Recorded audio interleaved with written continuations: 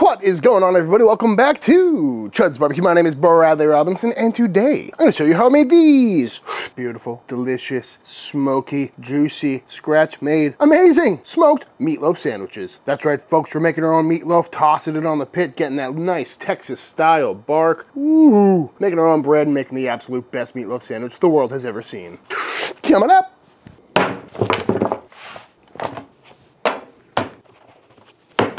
This is some meat.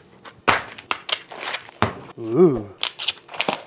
Pat it dry. And what I got here is a beautiful looking chuck roast and some pork belly, because we're making a beef and pork meatloaf today. Sometimes I like it all beef, sometimes I like a blend, but you can do whatever you like. And as always, before we get this meat sent through the meat grinder, I'm gonna cube it up so it can chill down really quickly in the freezer and make sure everything fits through the grinder a little bit easier. So I got a chuck roast and some pork belly. Between the two, we should end up with a lovely fat content for a nice juicy meatloaf. And the beef to pork ratio is completely up to you. I'm just gonna kind of see what happens here, but maybe 50-50. If anything, I'd lean probably beef heavy over pork, but I don't think it makes much of a difference. Just depends on what kind of flavor profile you're after. And just like that, into the freezer this goes for the next probably 45 minutes to get nice and cold while we go ahead and get everything else ready.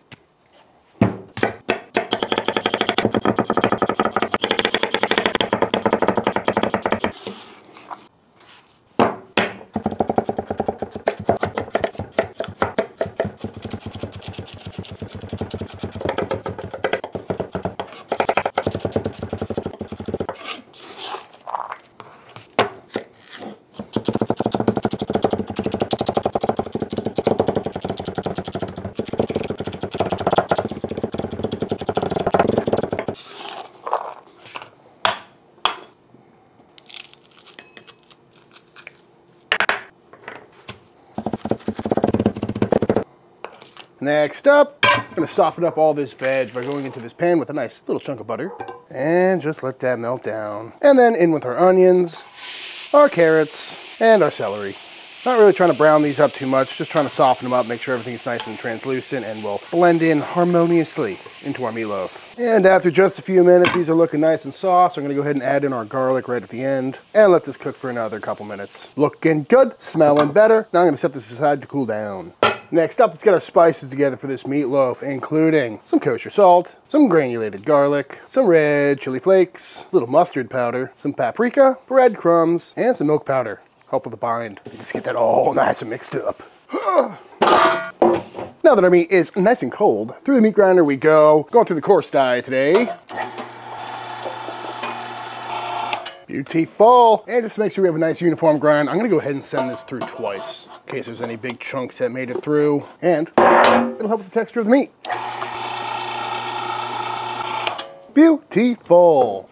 Next up, in we go with our sauteed veg, some freshly chopped parsley, and all of our seasoning. I'm just gonna start getting this all mixed up. And once all that spice is evenly distributed, we're gonna go in with our liquid, which is some homemade beef stock. Add some nice rich flavors. And I'm also gonna crack in 3 eggs. A lot of filler in this meatloaf. And now I'm just gonna get this all mixed up until it is nice and tacky and everything is evenly dispersed. We got some nice protein extraction and it's feeling nice and tough and looking like a meatloaf. And once nicely mixed, feeling nice and sticky, I'm gonna pop it into this loaf pan. And that's mostly just to act like a mold so we get a good shape on this thing. And I lined it with cling wrap just to make it easier to get out. You could just hand form this if you felt so inclined, but I like my loaves to look like loaves, so I'm using a loaf pan. Sticky stuff. And now I'm gonna pop this in the fridge overnight. I made this the night before. And that's because I want all the spices to hydrate. I want this meat to get used to its new shape. I talk about it a lot when I make burgers. When you freshly grind meat, it's really loose and kind of crumbly. But if you form a burger or a meatloaf in this case and let it sit overnight, let the proteins bind together, this will hold its shape a lot better and it won't kind of sink out on us when we put it on the pit. And also it'll allow that salt to do its work and end up with a better meatloaf at the end of the day. So I'll see y'all tomorrow.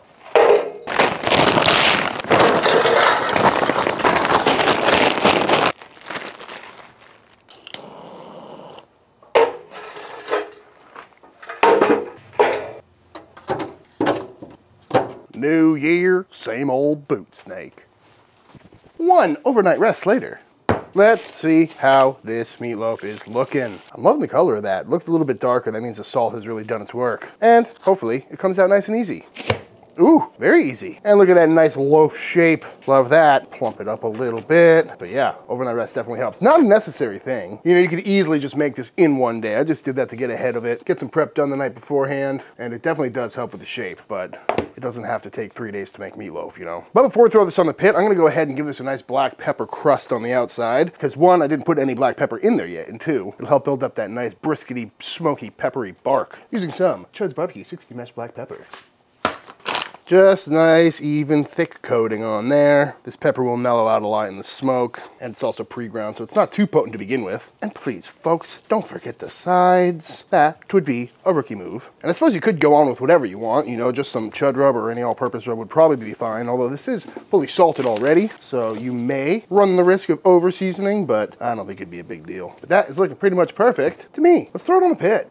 Running a pretty classic post-oak fire today, right around 275 degrees. I got it on this sheet tray so it doesn't fall through the grates or anything weird like that. And we're just gonna smoke this until it hits an internal temp of about 160, maybe 165, and gets nice and smoky and nice and barky. Next up, let's make some white bread. Starting with a mixture of some milk and some water going in, followed by our yeast, our sugar, quick little mix, followed by our bread flour. Ooh, almost forgot the salt. And knead this for about 3 minutes. And once the shaggy dough has come together, in we go with our softened butter. Now we're gonna let this mix for about 10 minutes. Beautiful dough, love it. And now into a grease bowl this goes to double in size for the next hour to hour and 1/2. One doubling later. Boop. And now I'm just gonna pat this out, get some of the air out of it, and try and make it into a loaf shape. So I need to shrink this up just a wee bit. And admittedly, I'm really bad at doing this, so bear with me, folks. And we're just gonna kind of roll it. Oh God. Oh, yeah, this is not going well. Nice and plump. Pinch that seam shut and make a nice little log.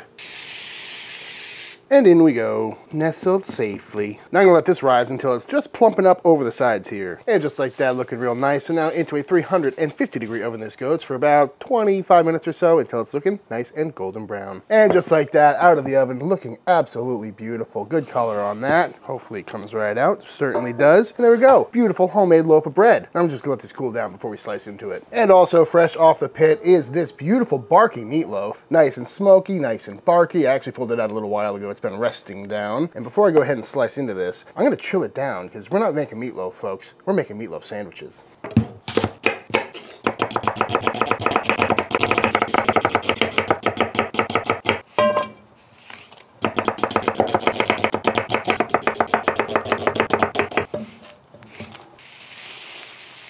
I'm gonna set these aside, let them keep cooking away while we go ahead and slice into this beautiful looking loaf of bread. Pretty easy to make, folks. Ooh, looking good to me. Nice crumb, nice and light, nice and white, nice and fluffy.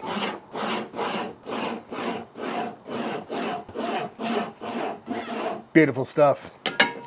Got the old chud press here fired up, so we're gonna hit this with a generous amount of butter and start toasting off some bread. Love it. Beautiful. And finally, the beautiful meatloaf. Now that it's chilled down, we can get some nice clean slices out of it.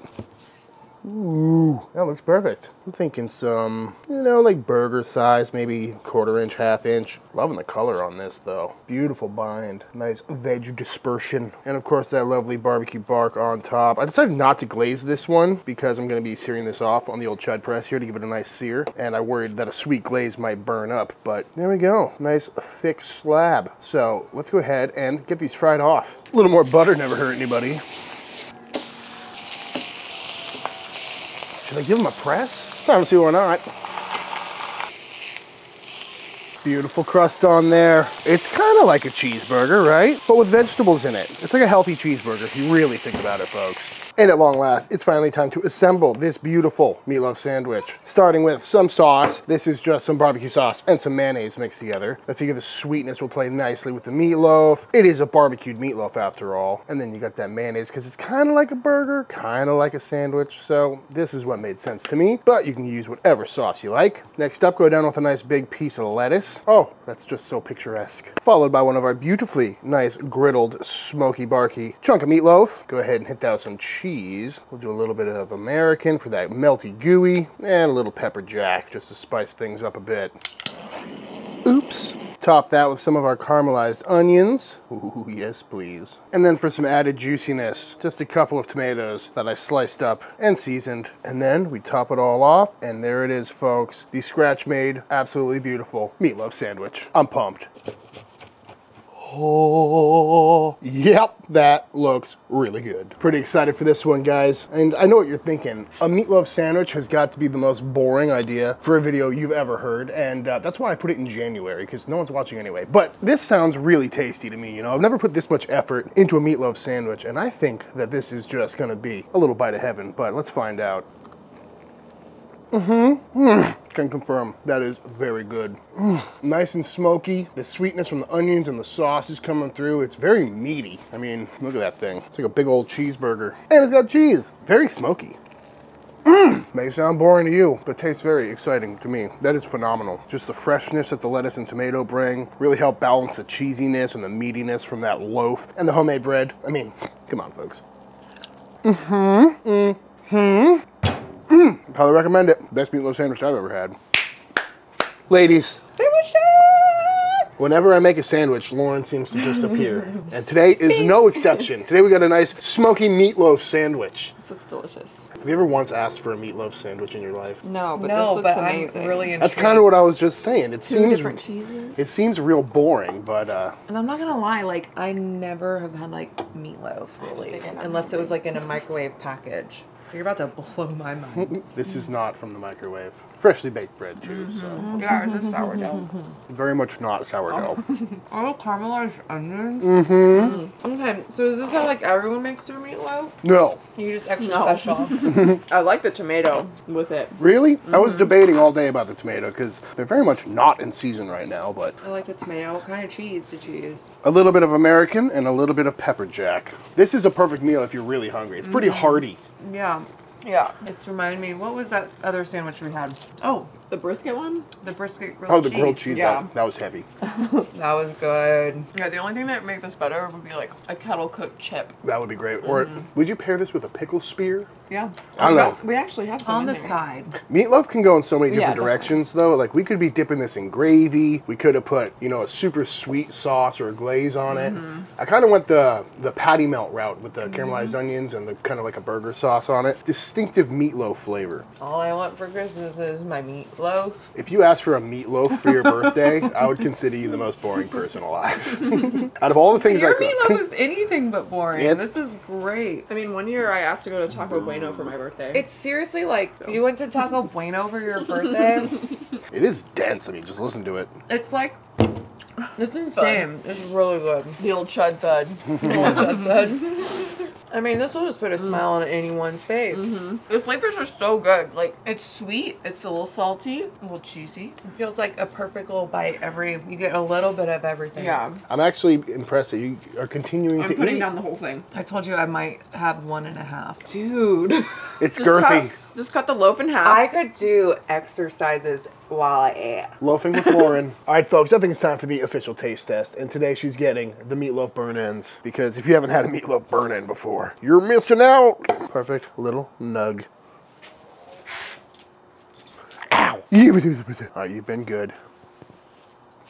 All right, y'all, and that is it. That is how to make an absolutely fantastic smoky meatloaf sandwich. I highly recommend giving this one a try. I know meatloaf often gets overlooked, but I've never seen Brooke eat that much on camera, and they're still talking about it in there. And meatloaf comes together really quick, and you don't need to make it take 2 days like I did, but that was mostly for filming purposes and other things. But you could easily knock this out in a day, and I highly recommend you give it a try very soon. But all that being said, if you enjoyed this video, let me know by hitting that subscribe button. Let YouTube know by dropping a like on this video. If you give this recipe a try for yourself, be sure to tag me on Instagram at Chuds BBQ. I'd love to see what y'all are cooking. Big shout out to all the Patreon members. Thank you for supporting Team Chud and allowing me to keep making all of these videos. And until the next time I see you, please go cook something outside. Peace.